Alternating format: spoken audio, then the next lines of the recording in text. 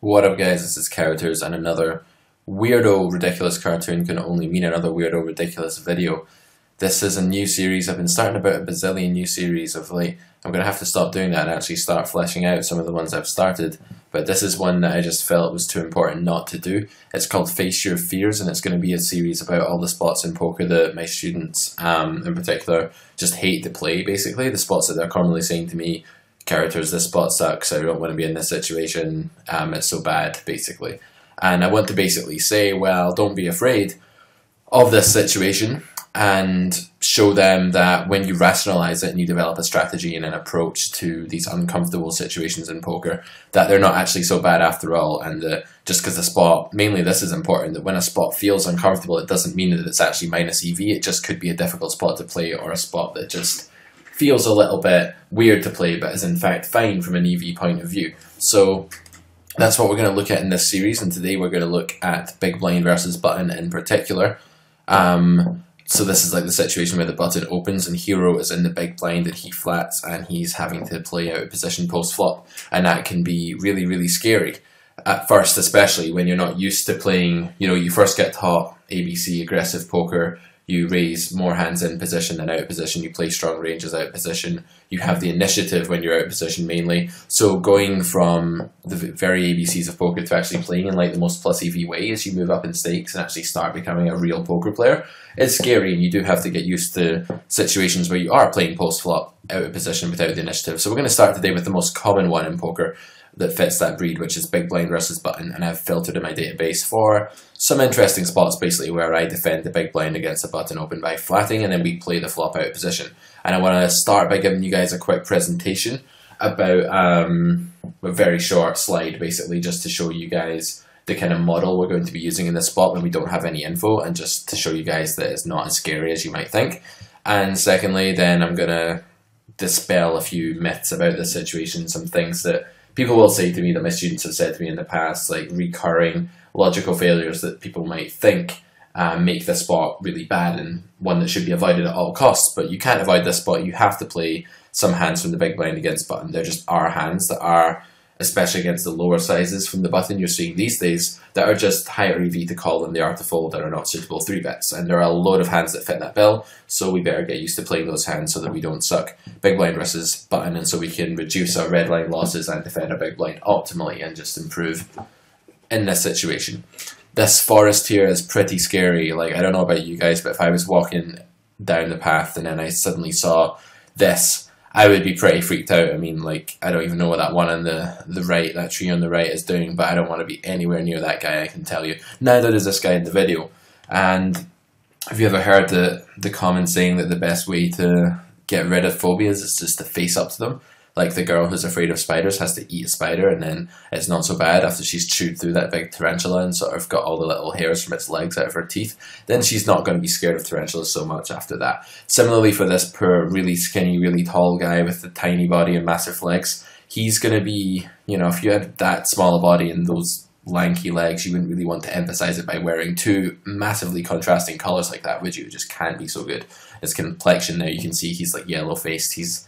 I think that's just the pale complexion is to represent the fact that he is so terrified he's about to pass out. He's like totally whiteying here. He's like lost his ability to even walk straight. So fortunately for him, the carrot man is there, and he's saying, "Fear not, come into these trippy, weird woods with me." If you didn't know what this was about and you just saw this cartoon, or if you were this guy, you might think you'd been taking a bit of LSD or magic mushrooms or something, because you're going towards these creepy trees with a giant carrot with a carrot goatee holding your hand. You might just think you may have swallowed something that might be a bit of a hallucinogen. I don't know.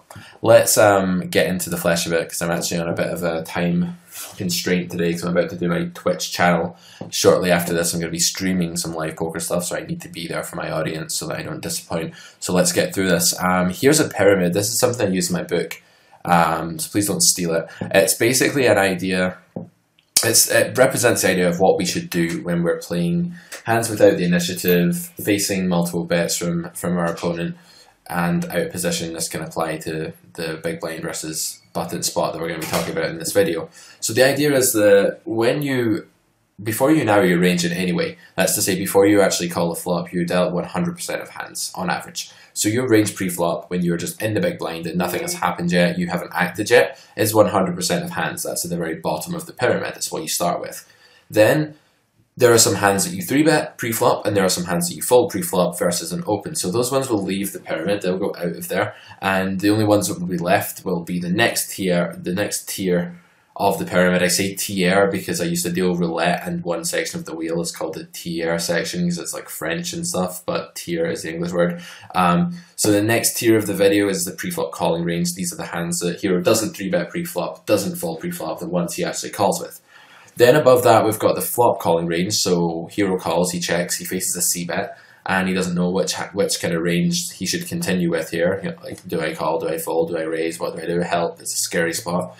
Well, he should have a range that he's calling the flop with that represents a portion of, but not all of his pre-flop calling range. That way he's kind of balanced, he's folding an appropriate amount to a c-bet depending on what that c-bet size is. He's folding the percentage that makes villain c-betting, you know, as neutralizes villain c-betting as much as he can in that spot with his range, basically.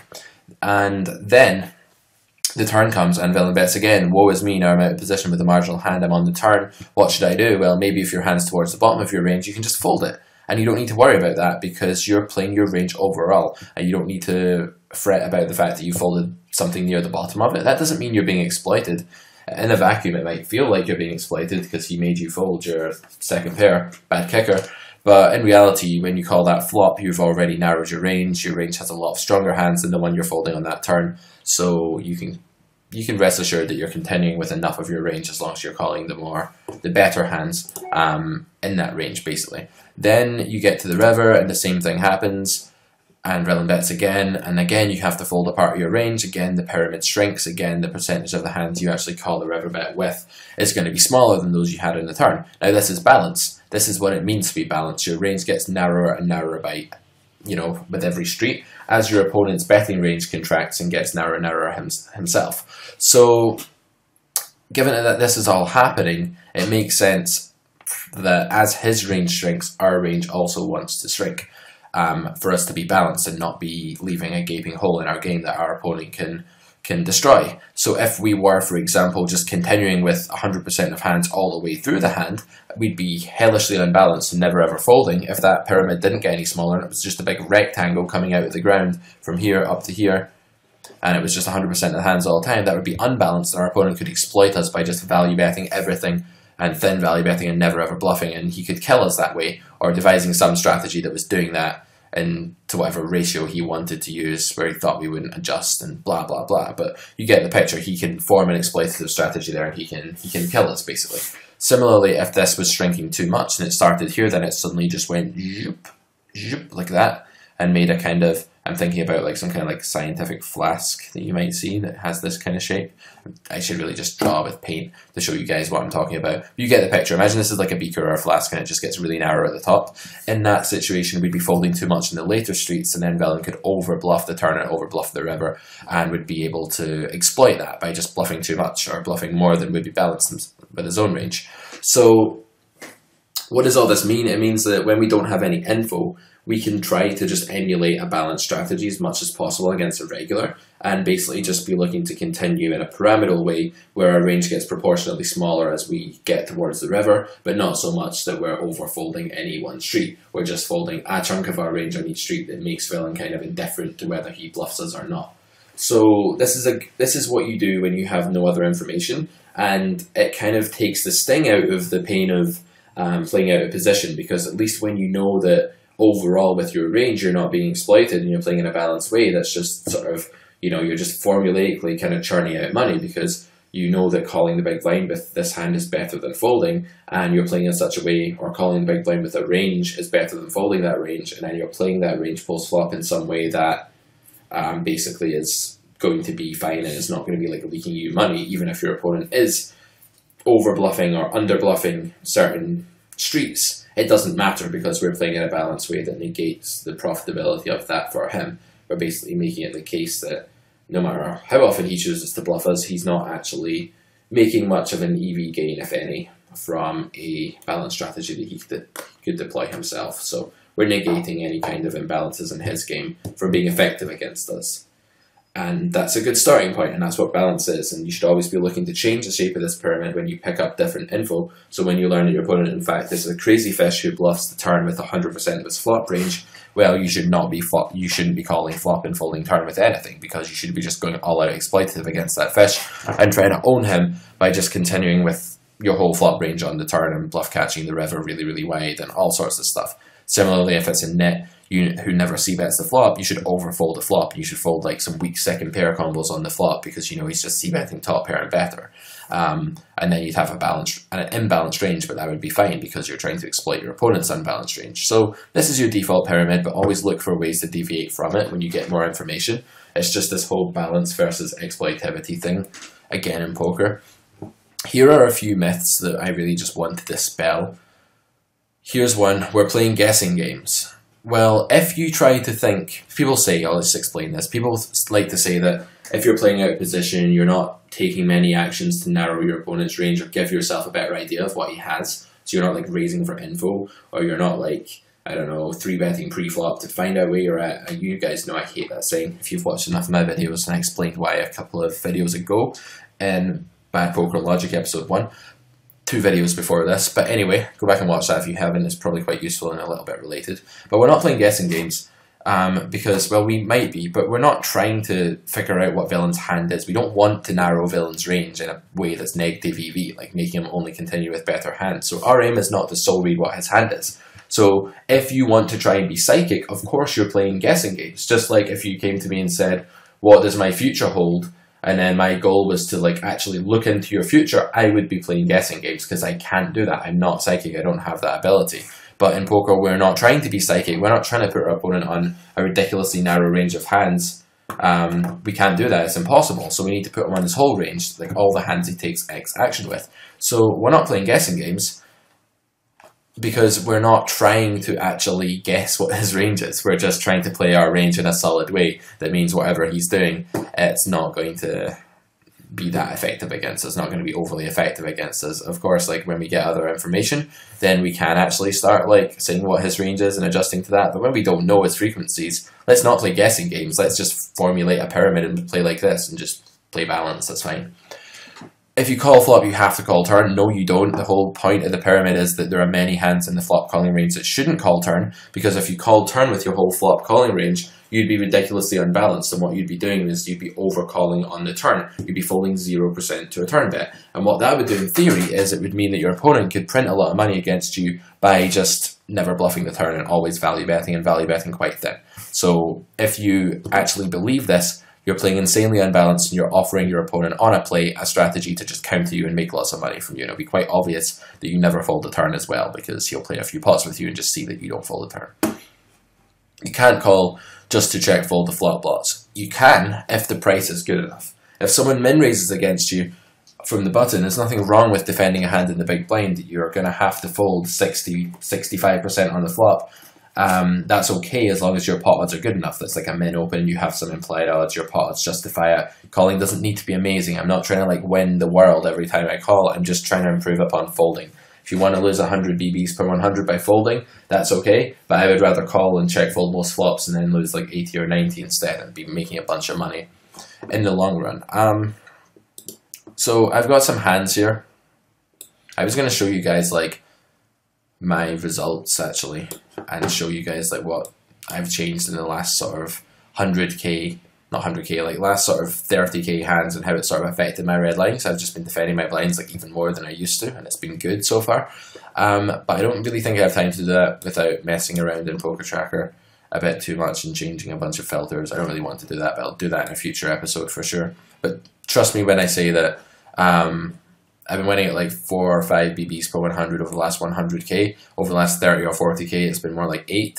And that's, I think, because the red line's improved a lot and also will be good variance too. But I definitely think that defending more has helped me in that respect. So this is going to be our plan when we don't have any info. We're going to be using this pyramidal calling strategy, and you guys are going to see this. There will be exceptional flops on which we're going to develop a raising range, and we still have the same idea that we have a calling range that shrinks as we go forward, but we also have a raising range that's part value and part bluff, and possibly shrinks as we go forward, and then it stops bluffing at the hand when called at various points. So whether you're calling or whether you're betting, you can still have this pyramidal kind of range. Like Villain has this kind of range against us when he's betting. He bets the flop with 80% of hands, but then he only bets the turn when called with 60% of those, and so on. His range shrinks and shrinks as he gets to the river, just like ours does. So this idea is not just for calling, it's also for betting and all sorts of things. Any situation in poker where ranges narrow from street to street, you can apply this kind of pyramidal structure to explain what's going on.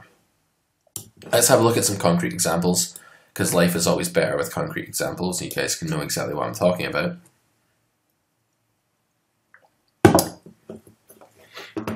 This first hand is not anything exceptional. It's basically just a hand to show where we are in the pyramid and why it's okay for us to basically fold a flop. So let's just get into it. We're in the big blind and the button 2.5x is the small blind calls, which I think is a mistake because he shouldn't have a calling range here against us because we're going to squeeze too often for that to be good for him. I really need to sneeze. Excuse me guys, it's hay fever season, so for any hay fever sufferers will probably sympathise. There's like pollen in the air and it's making me sneeze. Anyway, so we need to basically call here. This guy shouldn't have a flatter range, but that's kind of beside the point. We need to call here because our hand is not really good enough to squeeze for value, and it would be a cardinal sin to turn it into a squeeze bluff when there are just so many weaker hands we can use to squeeze bluff here. So this is just a clear call. And then we see the flop and we check the flop. You could lead here, but I probably won't have a leading range on this board because it's a little bit too dry and it's likely he's going to c-bet this quite a lot, even though we are three-way. So I'd rather just check with my range and let him do that. When I have value, it's better for me. And if I lead here, you know, I am three-way, I might not have the most fold equity in the world. So I might just prefer not to have a leading range here. So he bets and this guy folds and it comes to us. And you might say at this point, if you call pre, you have to call flop, or you can't call pre just to fold the flop, or we're playing guessing games, we don't know if he has it. All these things are true. If I try and put this guy in one hand, I don't know what he has, so I would be guessing, but I'm not going to try and put him in one hand. I'm going to use my pyramid, and I'm going to say, okay, I don't need to defend as much on the flop because it was three-way, and the burden of defense is split between me and the small blind. It's not me that's incurring all of this, so theoretically speaking, I don't need to defend as much as this bet to pot ratio says I do. So that means I can fold a bit more of my range. And I think that also this guy won't be c-betting this as light as he would be heads up. So again, the burden to defend so much is not there. And so I can actually shrink my range quite dramatically going from my pre-flop calling range to my flop calling range. Because we're three-way, everyone's playing a bit more honestly. It just takes away this need for me to like get super out of line. So it's absolutely fine for me to fold this part of my range here because the three-way nature of the pot means that I don't need to defend so much. If there was a fish in the pot as well, I would have to defend even less because it would just make everyone else so much even more honest, basically. If this guy was a fish in the small blind, the button's not going to be c-betting that as wide. If there's a fish that never folds the c-bets, for example, in a small blind, then I can defend even less of my pre-flop range, and I can make my pyramid like exploitatively smaller. So already, you can see we're deviating from the normal pyramid. We don't have any info here specifically on Villain other than he's c-bet 3 out of 4 times so far. We don't really know what his range is, but that's fine. But just because we're three-way, we can already make an exploitative adjustment to our balance strategy and say, okay, we're going to defend a bit less than we would on average because this guy probably isn't bluffing as much. It's just a population rate. We don't need to defend as much, both theoretically speaking and exploitatively speaking, when we're three-way here. So this is just a fine spot to fold to a c-bet. Simple spot, boring spot, yes, but I think it proves the point that it's okay. It's just hugely plus EV for me to call there and fold the flop. Don't get stuck in this one-hand vacuum where you think, oh, is that bad because we called on one street and folded on the next. It's absolutely not bad. It's totally fine. If you look at the overall EV tree, lots of good things can happen there. So don't get stuck on one branch of the tree where the worst thing happens, where we have to fold a flop, or one of the worst things that commonly happens. Think about the whole EV tree and all the times we hit the flop, pick up a c-bet from his c-betting range, or even better, you know, turn the nuts and get a bunch of value. There's just so many other things that can go on in the EV tree, basically, so we don't really need to worry about it when we're just on one bad branch. And our good pot odds pre-flop mean that we don't need good branches to occur all that often. The good branches, this is kind of vague, but the good branches don't need to come along all the time because our pots are so good pre-flop. So even if we fold the majority of the time or play kind of badly, or sorry, play kind of fit or fold, not badly, but even if we play kind of fit or fold there, like we probably should three-way, it's still hugely plus EV for us to call a hand as good as ace-9 suited and plenty of worse hands too in that spot. Okay, next one, another 2.5x. Obviously, the bigger the open, the wider you should, the tighter you should defend, and the smaller the open, the more hands you should defend. This is a clear call, I think, to 2.5x and a 3x and a min open. Doesn't really, you don't want to stop calling this hand at any point unless your opponent opens hugely. Bear in mind we have 12 hands here. Don't think this guy's a net. It's just too small a sample to know. He could just be a reg for all we know. We check the flop, the top pair, and he bets. So here we flop actually something that's clearly in our flop calling range. I won't have a raising range on this board because basically, to summarize this kind of complex idea really quickly, I hope you guys can follow me here. I won't raise this flop with anything because I don't have range advantage here. I have like quite severe range disadvantage, and that's because while both me and my opponent can have any set here probably, he can actually have queens plus and I can't, and he can probably also have maybe like 10-4 suited and 7-4 suited, whereas I may not because I might 3-bet or fold those hands. So he has more good hands than I do, and the board is really dry. I don't need to be going for value immediately with my like good hands here. So those two reasons combined kind of make me just want to check call my whole continuing range here, and that has the added bonus of protecting my weaker hands. If I'm check calling pocket sevens here, it protects hands like this and my range are a little bit weaker. The pyramid in this case, because we are, okay, wait, where are we in the pyramid here? Well, we're right at the top of our 100% of hands, so definitely since we're at the top of it, we're going to continue on to the next street and we're going to call the flop. So this hand is going to not just be in our pre-flop calling range, but it's going to be in our flop calling range too, and it's in fact so high up that it's actually going to be in our turn calling range also. Is it going to be in our river calling range? Is it so good that it reaches the very top of this pyramid? I don't think so, unless it improves or we think villain is over aggro and we should be over defending. I mean, it's close, it is up there. It could be a call on some runouts, but I just feel like the average villain isn't going to triple me that wide on this texture unless it runs out kind of, I don't know, scary or whatnot. So I think that we definitely have a call fold plan, just putting it in this part of the pyramid but not in this part. So this is how I'm thinking about it. This makes the spot less scary. I'm giving you guys a kind of antidote to the lack of knowledge that can be a bad thing out of position, basically. This is the antidote. Know that you're playing your range in a good way, basically. So we call flop. We're going to check call his turn as well, and he bets turn, so we do. We check call flop and turn as planned.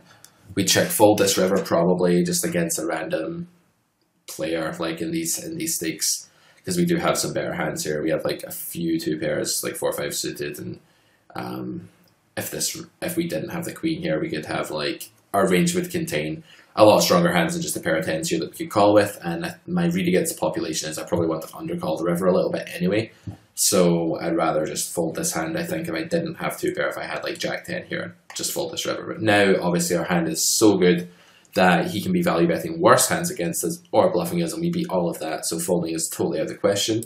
And in fact our range versus this bet size in particular, that our hand is so good versus this bet size in particular, because this is probably just some guy thin value betting, not balancing his range properly, who just has like one pair max here. So given that he's done this to his range and probably capped it, this is a population read. He may not. This may just be his value size, his overall size. He could be balanced, but it's unlikely because people suck at balancing. So I think that he probably just has like one pair and no better most of the time, and probably no bluffs either. He just has like thin value all the time. We should definitely raise for value. So I raised to 18. He calls. He shows up with aces, probably around the top of his range, and we win the pot. So that hand is fine, but we use the pyramid just to decide how many streets we're going to call. That's the basic premise. Here we have ace-7 off in the big blind, and we flat the min open. I think it's fine, you know, somewhere lower down in our calling range here, but not as good as queen 10 suited was to flat, but certainly a hand that's too good to fold, and a hand that we don't really want to 3-bet bluff. Like, okay, this guy folds 58%, that's a reasonable amount to 3-bets, and we would be polarized against him, so we would be 3-bet bluffing here. But we're not going to 3-bet a7 off, because if we just 3-bet all these hands that flop terribly that just have a single blocker, I think we're just going to end up 3-bet bluffing far too much, and we can call this hand, which, as you guys all know, if you watch my series 3-betting in 2015, it's kind of a cardinal sin to ever 3-bet a hand that you could flat when you have a polar range, so that's going to be a call. Of course, we've flopped easily good enough here to be firmly within the flop calling range and the turn calling range right away. We can just tick those two boxes and say we're going to call those two streets because we're so high up in our range and so far ahead of the range he c-bets this flop and turn with, probably. Jack on the turn, not one of the best turn cards for us because 10-8 gets there, gut shots with jacks in them get there, and he picks up more equity with the double spade with some of his flop backdoor flush draws, but that's okay. We can still check call again because we're too high up in our range to fold, but this is probably a hand that will check call and fold river. What would we check call and call river with? What would be in this portion here that just goes all the way here? Well, we'd continue on the river with any jack that we floated the flop with, like queen jack with a backdoor flush draw, ace jack, anything like that. Definitely any trips, and again, we do have trips in our range here because we're not raising anything. Definitely any 10-8, anything like any nuts. So I would probably just check call, check, raise river with my nuts here, and check call river with better showdown value. Probably, I don't know, I mean, you could even call this hand on the river. It's definitely close because it does block like sevens full, and it, you know, the ace is fairly good as well for blocking things like ace jack that are part of his value range. So this hand could even be like a call down here, but given I think people underbluff the river a little bit in this spot, I wouldn't call a blank river, but that is not a blank river. That is one on which our range now catapults. Our hand catapults right up to the top of this. It's just behind 9x. It's the next best hand in our range, basically, or type of hand in our range. So this river is going to need to be a call now. And then our jack x here could even be, we could even consider folding it. I mean, I wouldn't fold the jack here, but you could consider folding more of your range here that isn't a 7 on this card. Like, you could consider folding some other pairs and stuff here, like, I don't know, pocket sixes or something like that. You could probably fold here. That card changes the board texture, and it means that 7x shoots way up in your range, and hands like jack x and pocket sixes shoot down in your range because so much of your 7x is improved that they become a lower part of your range than they would be otherwise. So he bets, and we just have a call here. Raising would be too thin because although he could value bet some worse hands, like maybe something like ace jack thin value, or like a big overpair or something like that could be, or straight could be value bet here. I think that expecting these hands to call a raise is definitely optimistic, and he has loads of 9x in his range too. So raising here is out of the question. It's just a slam dunk call. There's nothing else to do with it. But at that point, suddenly we have a raising range, and the very top of a river continuing range becomes a raise for value. And if we want to be perfectly balanced there, the very bottom of our turn calling range that can't call the river would actually turn itself into a bluff in theory and try and make him fold. That would be how we'd go about having a completely balanced strategy there. There are some textures that I just wouldn't, exploitatively, I just wouldn't bother having a river raising, bluff raising range on. This is potentially one of them because I don't feel like there are a whole host of thin value hands he's going to bet here. I feel like the bottom of his range, value range, is in some cases like a 7.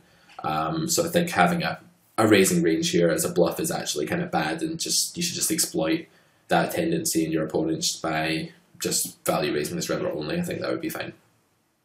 Let's move on to the next one. Hopefully I'm not going too quickly. I'm just trying to make sure I cover enough in this video because I'm aware that I don't have like an hour to, I don't have a full hour slot to like devote to it, but I think we should get through enough just in 40 minutes or so. It should be totally fine, and I can expand on it in the next episode. So this guy raises kind of in between the last two sizes we looked at, the min open and the 2.5x. So our calling range will be a little bit tighter than it was against the min open and a little bit wider than it was against the 2.5x. King Queen could be a 3-bet here. It's definitely close. I don't mind 3-betting this hand, but it's definitely on the fence, on the fringe of where I would stop calling and start 3-betting for value. King Queen suited, a definitely 3-bet for value. It just flops amazingly. So yeah, but I'll call this hand, that's fine. And again, we're very, very near the top of the pyramid here. This is a hand we're going to just need to call 3 streets with. It's that simple. We don't have enough 3x to allow us to protect ourselves against getting tripled. Even if we want to slightly overfold the river, we still need to call a hand like this, because we don't have enough good hands in our range to help us get the showdown otherwise. Like if we're only continuing with 3x on the river, then I know this is just the flop, but I'm thinking ahead, obviously planning the pyramid, then if we're only calling like 3x on the river, we're just not calling enough. We're allowing him to very profitably triple barrel bluff us, basically. So this hand is going to need to just be a call down. Again, no raising range here because he has range advantage. We don't really need to raise this for value with all that many hands, and we want to protect our calling range, so we're just going to go ahead and check call. That turn changes everything, throws a spanner in the works, because now he's going to check back ace-x. And our range, we now have range advantage on this card because it just means it's very unlikely he has queen x, because he still has like basically his whole pre-flop range. He basically still has his whole pre-flop raising range. Change that word to raising. That's what he has on this turn, because most people will just see about 100% of their range on this fairly dry flop. So while he can have 100% of the stuff he opened, which could be like 50% of hands in total from the button, we don't have anywhere near that much because we're probably, well, we might be like calling a little bit tighter than he's opening for a start, but when we call the flop, we actually have a queen just like enormously more often than he does. So we actually want to grab the betting lead now because our range is ahead of his, and we want him to basically, we want to prevent him from defensively checking behind with like pocket sixes or ace high, and these are hands that he should certainly call a bet with. We can also bluff this turn every time we floated here with a flush draw or like a backdoor draw or ace high or king high or something. We can just bet. So I probably just resort to leading my whole range on this turn card. And he folds, so that's fine. But our plan was to check call down 3 times unless a turn card came that gave us huge range advantage like this one does. This is one he's very unlikely to bluff, and therefore if we're not getting bluffed a lot on it, we don't care about protecting any kind of checking range or anything like that. In fact, we don't even need a checking range. We're just going to win the pot a lot with a bet when we have air, and we're not going to get much value by checking anyway, so we may as well just lead our whole range here. So I like the way this hand was played. These spots are fairly automatic to me, like these common situations, so it's probably going to be kind of rare that I find a spot here that I don't like the way I've played it. The spots that I'll feel like that are the rarer, more exploitative spots where it's less obvious what I should be doing and what my strategy is, like the harder spots really. I find these spots like quite easy actually because they're just so common and recurring, and I get so much chance to think about how to play them. So contrary to the guy who fears wandering into this creepy forest and like fears these spots, I actually think they're really easy to play, and they can be reduced to a very simple kind of strategic idea when you don't have info to exploit your opponents basically. So we get a min open from a non-short stacked, non-full stacked reg, I'm guessing, or maybe even a fish. King 9 here is going to be a call. It's going to be good enough to call, but not good enough to 3-bet for value, so that's going to be a call. And then where are we now in the pyramid? Probably calling 2 here. Like we have middle pair with a good kicker and a backdoor heart draw, although it's not the best one. So we're definitely calling flop, and we'll call turns on favourable turn cards and probably fold on bad ones, and then we'll never call river. That's okay. Some people are like afraid here, but you're not getting to showdown if you don't call river. That's alright, because just as our range is contracting street by street, we expect our opponent's range to contract, our opponent's betting range that is to contract street by street as well, and we don't think that he's going to be betting the river with anywhere near the frequency of hands that he's betting the turn with, or especially that he's betting the flop with. So it's okay here for us to call flop, call turn, fold river. Don't hit me with that argument, if you call turn you have to call river. No, you don't. That's just something that you might have heard that you're repeating or whatever. Not you personally, I just mean you here as in like the average person that I might coach that might say this to me. They just hear it and it sounds on face value like good logic, like if you call turn you must call river because nothing changes on blank rivers. But that's not true. Just because the river's blank doesn't mean that nothing changes, because what changes is the range of hands that your opponent bets at you as a bluff, and it's ranked street by street unless you have a read that your opponent is just crazy and bluffing his whole range on a certain street. And that's quite exceptional, I think. That's not that common. So we call. See, I'm planning these hands out before, and when you know where you are in your range, you don't need to worry about it. You don't need to like call flop, oh, we'll see what happens on the turn, oh no, what do I do now? Because you're already planned it. We've already said we're going to call good turns and fold bad ones. This turn is a good one because it actually, well, it's an okay one. It gives us extra outs against a bunch of his range, so this is one we want to call on. If we didn't have a heart, this would be a really bad turn, and it'd be one that we'd actually want to fold on. So a good turn or bad turn can depend on like what our kicker is and what suit it is and what comes on the turn, for sure. So we call again, and on this river I think we have enough queen x and enough flushes and enough good hands here that we can just fold if he bets here. He checks back though and decides not to bluff here. I think it's not a bad hand to bluff with as far as he's concerned.